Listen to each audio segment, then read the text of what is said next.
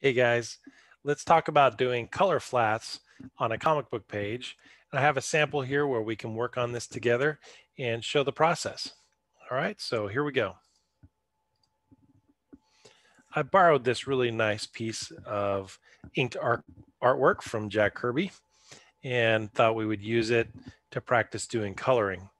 Now, if you look at the artwork, traditionally comic books are done in a black and white art style first. The penciling and inking is done. And you would bring this into your Photoshop, either scan the art or bring it in from another digital file, and you'd set it up like this inside your file where you have a layer that is just the inked artwork, and then you'd have a color layer where you would start separating your colors. And the process here is a little bit like creating a coloring book. We're going to be coloring inside the lines and separating the artwork into solid areas of color that we can later stylize and add detail, highlight, and shadow to later on. But this part one, is going to be to doing the flat color. A couple things we need to do to set it up. If you look at your artwork, the ink layer is solid black and white. And we want this art to merge and blend over the top of our color layer. The easiest way to do that is to select the ink artwork layer and change the blending mode from normal to multiply. And what does that do? Multiply is going to blend the black and white art on any layer that's underneath. And so if we do our coloring underneath, this is an easy way to isolate that color separate from the inked artwork, but then the ink artwork will still blend with the color. All right. Another thing to pay attention to is we're going to be using the pencil brush, and we're going to be using the lasso for this. We're not going to be using a paintbrush in this process.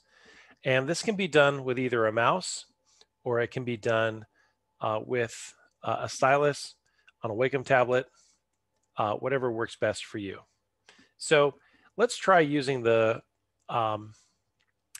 lasso first. So let's say what I'm going to do is I'm going to zoom in and maybe start on his face here. So I'm going to use my lasso, and I'm just going to draw an outline here of where his face would be. Okay, and so I made a little selection, and I missed a little spot, so I'm going to hold shift and kind of loop that one in there. Now notice I didn't care about being exactly in the same spot. That's what's good about this method. I don't have to be right there, perfectly aligned. You'll see why in a minute. Okay, so I'm on the color layer. Now I want to pick a color that I'm going to use for his skin tone. And actually, I don't have any presets in here. I'll take a look at my pale swatches. No. So I don't have a preset color I want to use for his skin tone, so I'm going to make it. So I'm going to go over to the fill box, double click it, pull up the color picker, and I'm just going to make a little skin tone right now that I'll use and drop into the art. Now, what's also good about this process is the color I use now does not have to be perfect. It could be a different color later on. But as I build it up over time and I use my specific swatches, they can be changed. All right, so got that little fill spot there. I'm going to switch to my paint bucket and just click and drop. You see that color is now inside the face. Notice, like I said, I'm going to zoom in closer. It didn't matter that the color wasn't perfectly aligned to the edge of the face mask there, or the face cowl opening, because the black lines, because they're multiplied, it covers that up. So let's do another spot. I'm going to go ahead and try to lasso his head. So I'm going to switch back to my lasso. This time I'm going to lasso over here. Again, oop, wasn't a perfect point there. Kind of went out. I'm going to go up to my swatch palette, and I think there's a pure color. Yeah, I'll use that. Switch to my paint bucket, drop it in. Okay, so now you see I have some issues. Wasn't quite right. What I'm going to do is actually switch to my pencil. And I'm using the pencil for a specific reason. I don't want any aliasing on the edge of my my lines. I want it to be a solid pixel. I don't want it to be a blended line. And the pencil gives me that. It gives me a solid edge when I color. And that's going to be helpful in the future when we do selections and we mask the areas of color we need. Okay, the same would be true when I switch to the eraser. Switch to the eraser tool. I don't want to use a soft edge on the eraser. I want to use the solid brush. I'm going to come here. Let me erase the edge. Switch back to my pencil. And fill in the edge. All right, so if I want to do his ears, I can use my Option or Alt key, which gives me the eyedropper, and I can click on that little spot of his chin, and I can color in right here on his ear. Do the same thing on this side of his ear. Now you can quickly and easily change the size of your brush by using, or your pencil, by using the bracket keys on your keyboard. And that would be right bracket makes it larger, left bracket makes it smaller. You can zoom in close and get it just right. You can also do here on his eye patch, his eye opening. Kind of paint and color that in. Made a little mistake, so I'm going to come back in with blue, fix the edge. Right. Maybe pick a lighter color for his eyes. Kind of fill that in.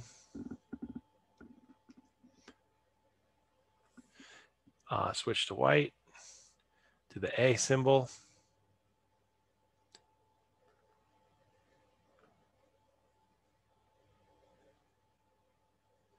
So when I'm doing this kind of coloring, I'm going back and forth between the pencil, the lasso, the paint bucket, and the eraser as I start filling in the color as needed.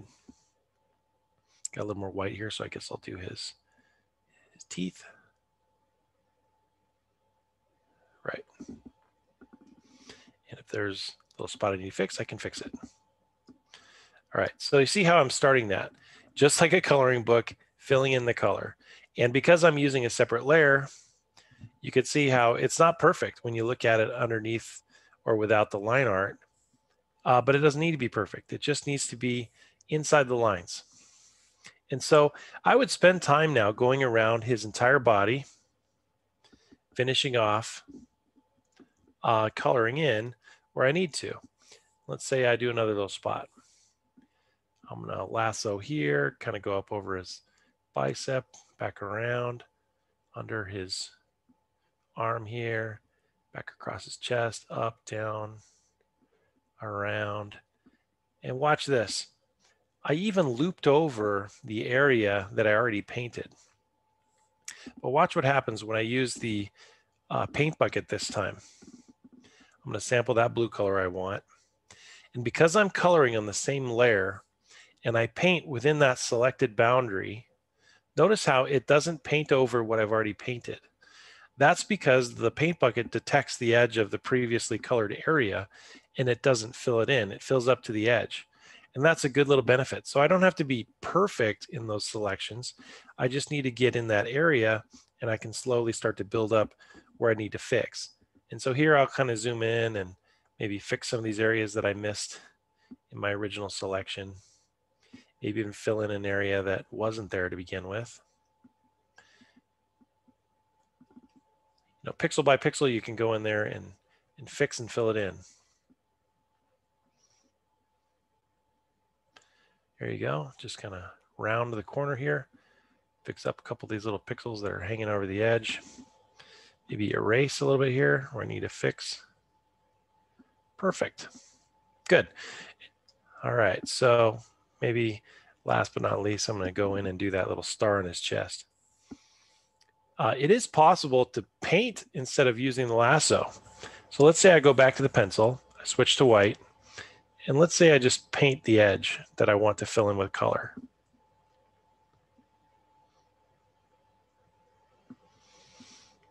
As long as those paint areas all connect, when I use the paint bucket, it will fill in the inner portion.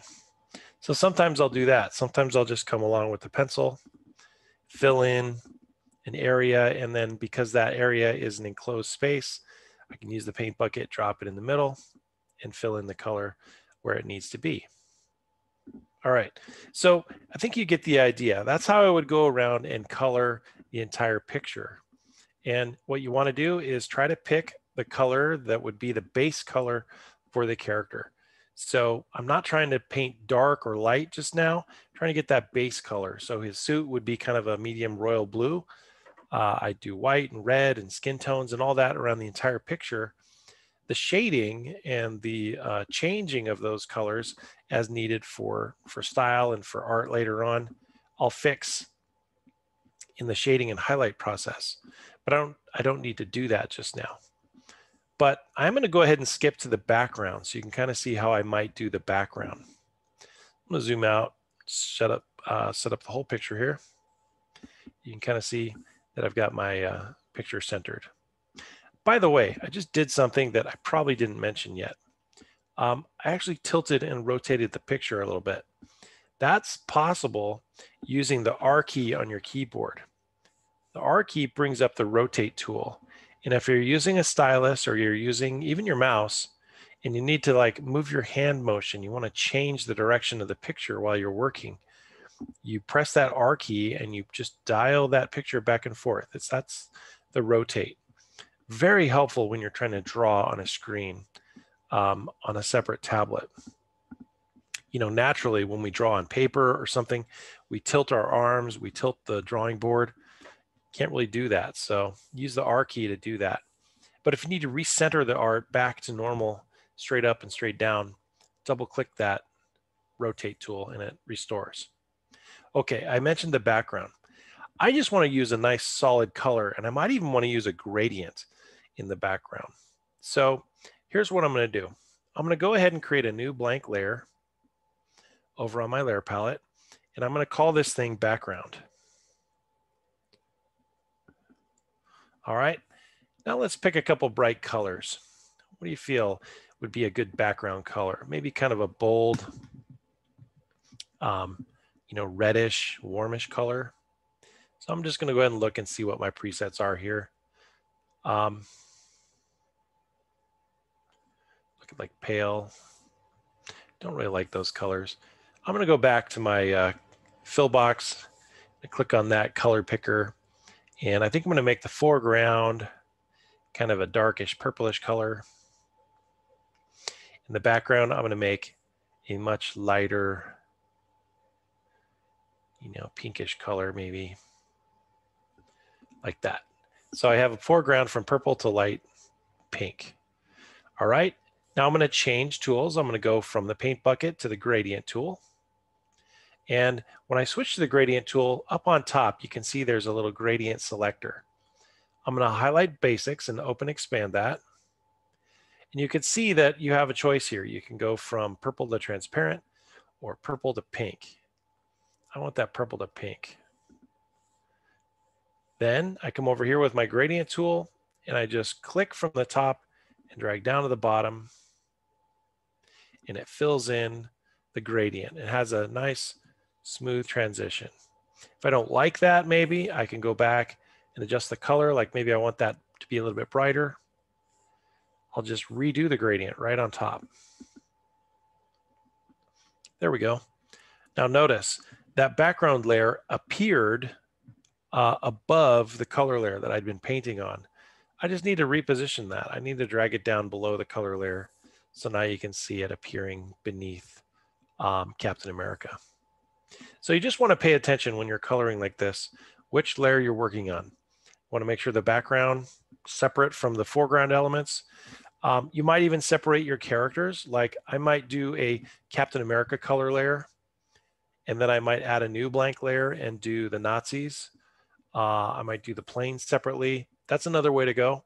Or some folks, they just do it all on one color layer as they go, and they fixed it and revise it. Sometimes to do really interesting special effects, it's preferable to have your characters colored separately. So they have a flat color layer that you can then separate from the others. There are also some other fancier things you can do, like recoloring the ink and things like that. But that we'll get into in the next video. So using this method, just slowly go around the picture, color in the pieces, and fill it out. Come back next time and I'll show you how to then add shading and highlights to your picture. All right, so thanks for listening. See you next time.